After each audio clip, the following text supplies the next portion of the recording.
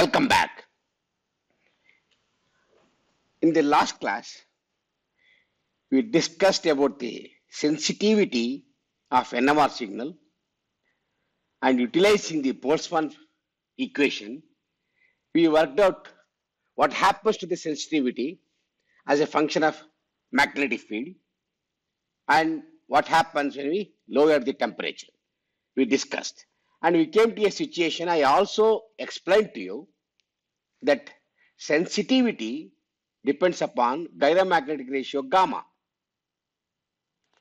And of course, we know this delta A is given by this equation, gamma h cross B naught over 2 pi, which is equal to h nu.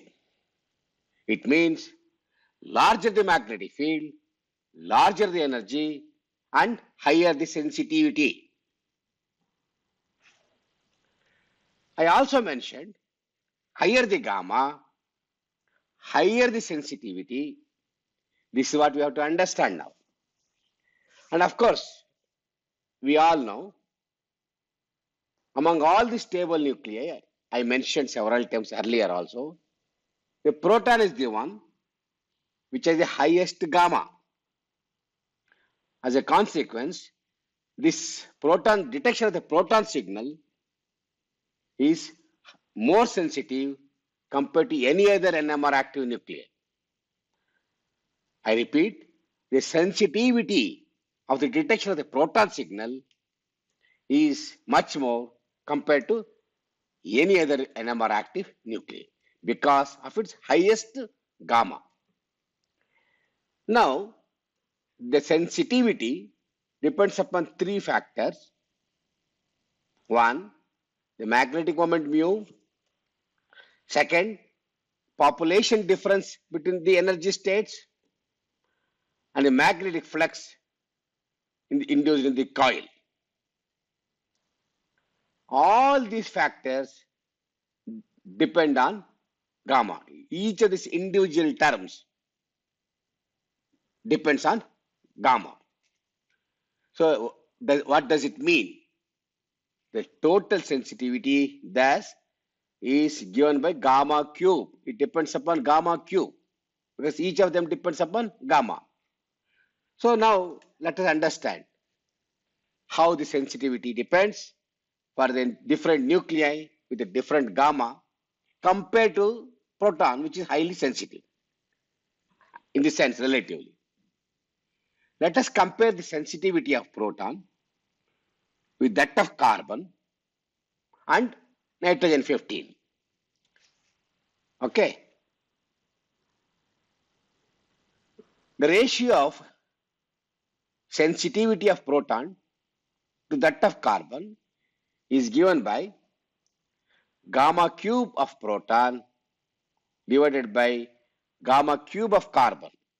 Of course, we also get other terms like into 10 to the power of 7 into radians per Tesla per second, because these two factors are same both in the numerator and the denominator, and they get cancelled out. As a consequence, I am retaining only these two terms. So 10 to the power of 7 term, I have removed it. So these are two just numbers. Plug it into your calculator. You will find this is 63. That means the sensitivity of carbon 13, compared to that of proton is 63 times lower. Remember, it is 63 times lower.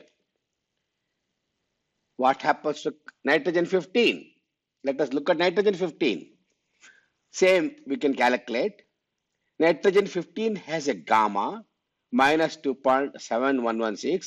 Of course, it has negative magnetic moment.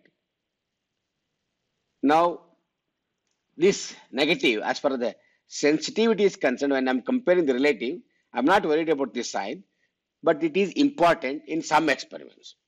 Let us not worry about it right now, okay? Let us not worry about it, but it is important later. So this number, again, plug these numbers into your calculator, you will find this is minus 960. So nitrogen 15 is even more less sensitive compared to that of proton. If you have to detect that nitrogen 15 compared to proton, it is really a difficult task because of its extremely low sensitivity relatively compared to even that of carbon. Okay. Of course, this sign, as I said, is because of negative magnetic moment of nitrogen 15. So, general conclusion is compared to proton detection, carbon is 63 times less sensitive and nitrogen 15 is 960 times less sensitive. Okay. But another important factor which you must consider is the sensitivity of detection also depends on the natural abundance of the isotope. Remember, it also depends upon the natural abundance of the isotope. We all know some of these nuclei, like proton, is 99.98% abundant. Fluorine and phosphorus are isotopes with 100% abundance. Of course, I mean, more or less you can consider all the three are 100% abundant. And these are relatively more sensitive for detection. Of course, among the three, proton is more sensitive, then fluorine, then phosphorus, because you remember, I showed in one of the classes, in the table of properties of various NMR active nuclei, the gamma of proton and the gamma of fluorine are more or less nearly equal, but still less than that of proton. And gamma of phosphorus is nearly 2.5 times less than that of proton. Understand, gamma of phosphorus is 2.5 times less than that of proton. In spite of the fact they are 100% abundant, this is relatively more sensitive compared to the remaining fluorine and phosphorus 31 I have taken as examples. Okay, let us look at some other nuclei. Carbon 13, 1.1% abundant. Nitrogen 15 abundance is 0.37%. Oxygen 17 even lower. Silicon is relatively better, 4.7%. All these are isotopes with very low natural abundance. There are many. I mean, in the entire periodic table, I have just chosen a couple of them for example. What does it mean? What does sensitivity will tell us? What do we understand from that? Of course, we discuss this as we go ahead in many classes. Take for example, you have 100 molecules containing only one carbon, single carbon I'm talking. In that, because carbon 13 is 1.1% abundant and carbon 12 is 99% abundant, it means in 100 molecules, 99 molecules pertain to isotopomer containing carbon 12. Only one molecule is carbon 13 isotopomer. Remember, if I have a molecule containing 100 molecules containing single carbon, I will be detecting only one molecule in that. This I took as an example. In a realistic situation, we take sample in the volume of the sample in the NMR tube, which will show you. I will show you later. About 3 to 4 centimeter length we take in a 5 millimeter inner diameter tube. You can calculate the volume. Then you can calculate the number of molecules present using Avogadro number, everything. In spite of that, you have to find out how many molecules, how many number of isotopomers will be there in that entire sample volume, which contains carbon 13. So even then, the sensitivity of detection is much lower. Okay. As a consequence, detection of such low sensitive nuclei is even more difficult compared to that of proton, fluorine and phosphorus I mentioned. Relatively, they are much lower in sensitivity. Okay. I also tell, we calculated sensitivity of carbon and nitrogen related to that of proton. Now, at that time, we did not take into account natural abundance. Now, factor that also into sensitivity calculation. What is going to happen? This factor we knew, we worked out with gyromagnetic ratios. It was 63 cube of gyromagnetic ratios. Now let us factor abundance also into account. Take that proton is 99.98, this is 1.108. If you multiply, plug these numbers into your calculator, and it turns out to be around 5,600 or 5,700 is the number. That means taking all the factors into account, including natural abundance, the sensitivity of the detection of carbon-13 compared to that of protons is nearly 5,700 times smaller, less sensitive. Carbon-13 is nearly 5,700 times less sensitive than that of proton.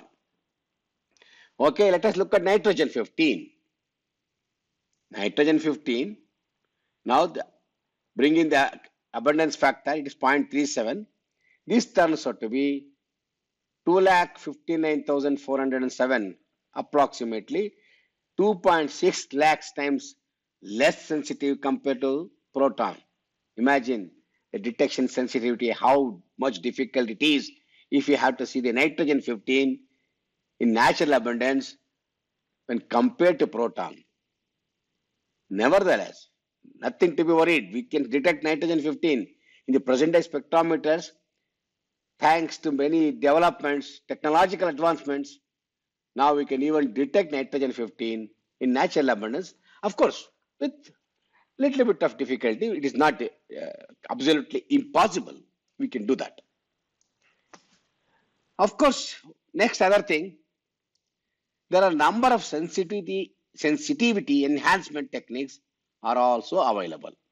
In addition to what we can play with, like increasing the magnetic field, lowering the temperature, we also can think of few things which we can play with. For example, electronically we can do some developments.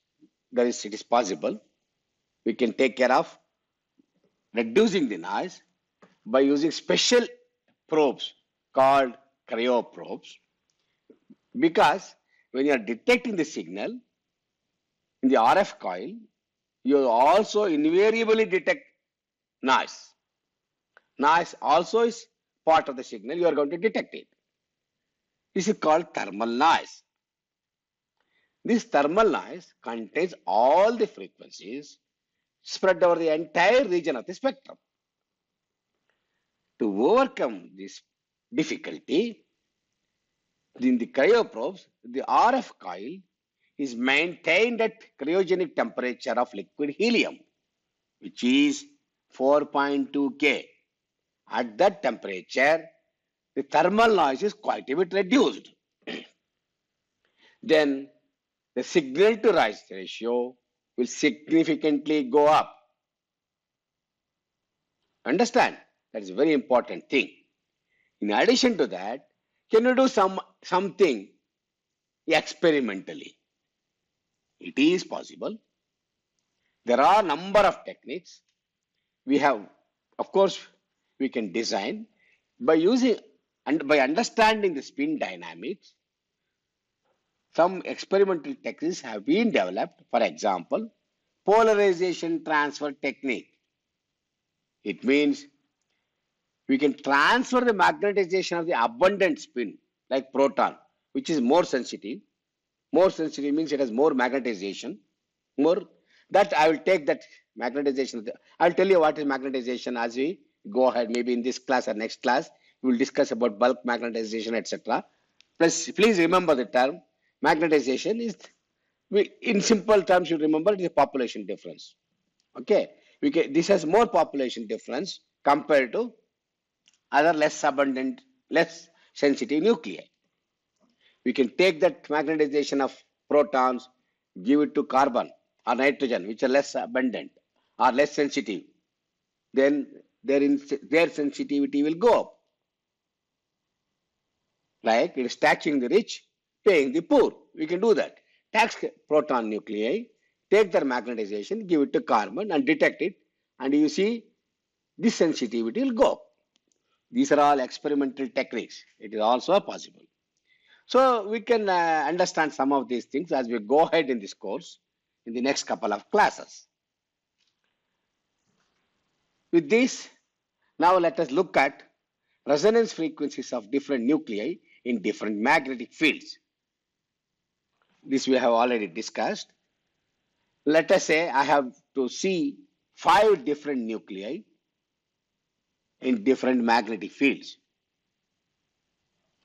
One, let us look at the magnetic field of 4.68 Tesla. In that, proton resonates at 200 megahertz, carbon is 4 times smaller, 50 megahertz, and nitrogen resonates at 20 megahertz. We keep increasing the magnetic field, double it, or more. Now it is doubled. All the frequencies, resonating frequencies got doubled. So in the high frequency spectrometer, proton comes at 400 megahertz, carbon 100 megahertz, nitrogen 15 as 40 megahertz. You can go ahead.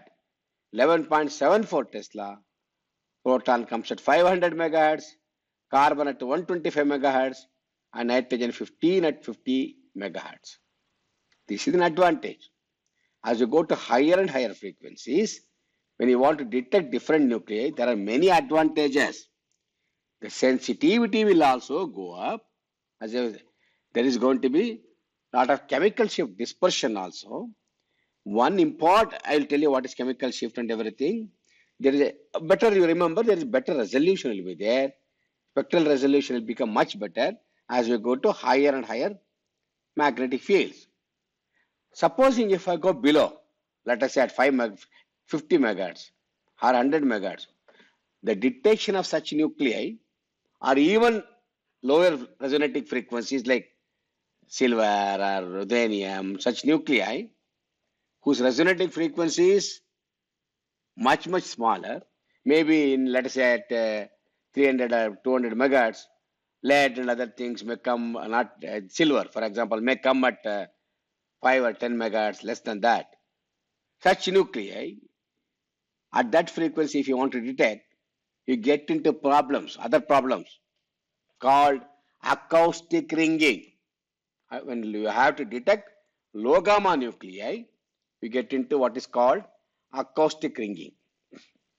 So on the other hand, we can partially address many of such problems by going to higher and higher magnetic fields. Now let us look at the table of NMR active nuclei. There are a number of nuclei which is, you can see, which are NMR active. All of them are color, and you can see the color code given here. This red color means the spin half nuclei. This yellow means spin 3/2 nuclei, like that. You can see by and large, I don't know about this is a white color, whether they are NMR active or they have not been investigated, I don't know. By and large, you can see almost every element in this periodic table can be studied because many of them are, most of them are NMR active. Let us compare the relative sensitivity of different nuclei relatively.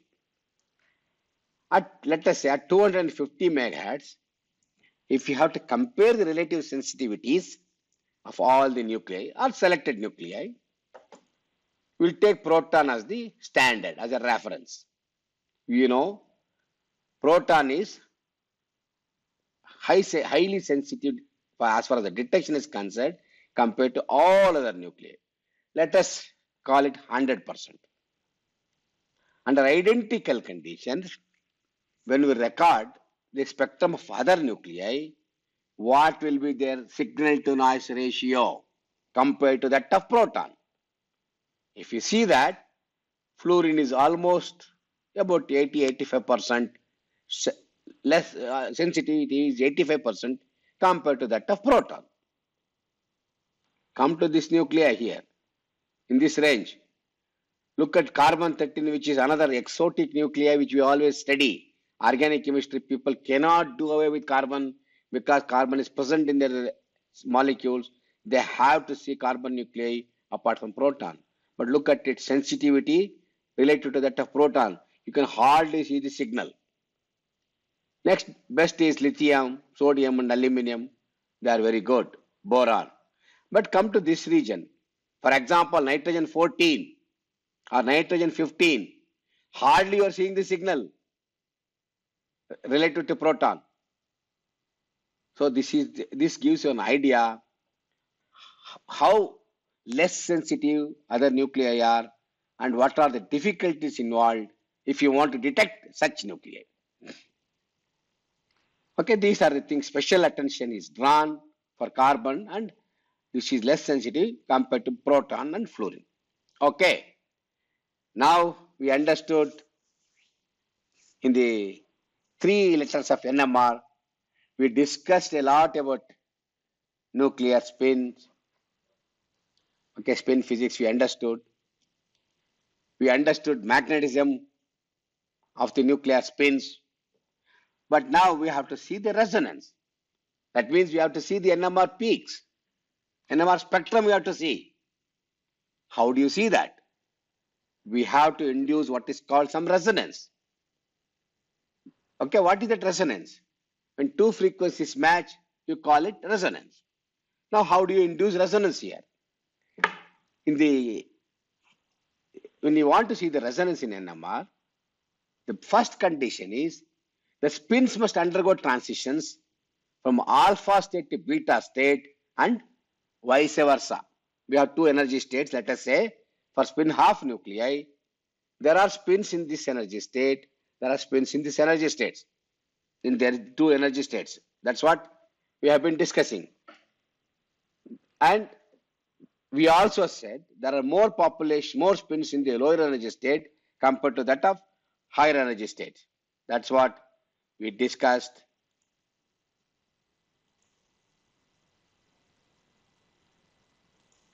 Okay, that's what we discussed when we understood Boltzmann population distribution. But how do the spins undergo transition from alpha to beta and beta to alpha?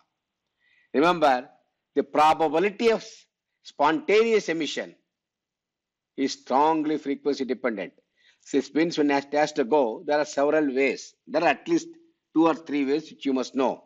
One is spontaneous emission from one state to another state. Other is stimulated emission or stimulated absorption. In the radio frequency region, because the spontaneous emission is proportional to frequency Q and which is of the order of 100 megahertz, in the radio frequency region, the spontaneous emission probability is much lower. It has a very low probability. So spontaneous emission is practically, you can ignore it. Then what is the next possibility? We have to think of stimulated absorption or stimulated emission. Okay, that is the only possibility we have to think of. How do you do that? Let us say I have population distribution into energy states like this. I have to induce resonance by stimulating in absorption or emission by sending another radio frequency signal which is an oscillating one, which oscillates at the Larmor frequency. It must be an oscillating electromagnetic field as a radio frequency, okay, RF signal at the same frequency. It must be the Larmor frequency. Only then the frequency matches. When the frequency matches, what happens? You apply the radio frequency pulse in a particular direction, that is in a direction perpendicular to the magnetic field. The spins absorb energy and then it go from lower energy state to higher energy state and come down from higher energy state to lower energy state. This is called transitions. The transition takes place simultaneously from alpha to beta state, and from beta state to alpha state. So spins, this is called flipping of the spins from alpha to beta state and beta to alpha state. This is called resonance when the shift incident radio frequency signal RF is at the Larmor frequency. Okay, with this, now I'll introduce another term called random phase approximation and the concept of bulk magnetization. Remember in earlier times, one or two times I used the term magnetization and I said I will discuss it later. Let us understand what is magnetization. Let us consider individual magnetic moments at equilibrium. In magnetic moments means individual nuclear spins. Look at them. Individual magnetic moments, we have discussed it many times. They are all aligned in two possible orientations for spin-off nuclei. There's a restricted orientation in the direction of the field, in the direction opposite to that of the field. And in an external magnetic field, they undergo precision, Larmor precision. Okay, Larmor precision, when they undergo, there are millions and millions of such individual magnetic moments. They all start precessing like this. And they precess like a cone because it is making an angle in the direction of the magnetic field. So, if I look at even in the thermal equilibrium condition, if I look at individual magnetic moments, they are not static. They are undergoing precession like this. And mu is magnetic moment, I said, is a vector. You can resolve into three components, x and y and z components. All these components, mu x and mu y, also start oscillating so much as a consequence of precision. And mu is not always aligned along B. It is constantly changing. Individual magnetic moment is constantly changing because of precision. But now let us go and understand little bit more, taking only one of the magnetic moment. Okay, if we take only one of the magnetic moment, it has two states, alpha and beta states. Each is a vector. Now we can resolve each vector into three components, x, y, and z. Let us take first example, the alpha state of the one of the magnetic moment, this orientation. This vector, now when we resolve into three components, these individual nuclear moments have all the probabilities. Okay, we will go here.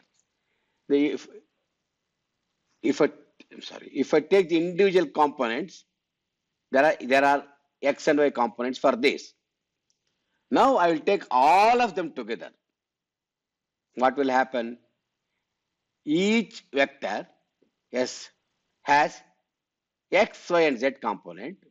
Because they are undergoing precession, x and y, if I consider in the xy plane, there is every probability of these vectors in this xy plane.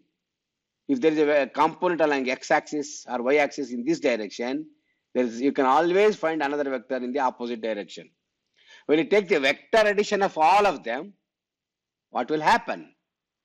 Either the x component or y component, if you take, they get nullified. Each of them gets nullified. So as a consequence, in the xy plane, the probability of finding these components is not there at all. It is zero. X and y components are zero. The vector sum of the nuclear magnetic moments in the xy plane is totally zero. What about the z component? If I go to the z direction here, the component of the z direction are in the same direction. Look at it. They are not zero. They are all aligned in the same direction. Now what you can do is do the vector addition of all of them. All these components you do vector addition.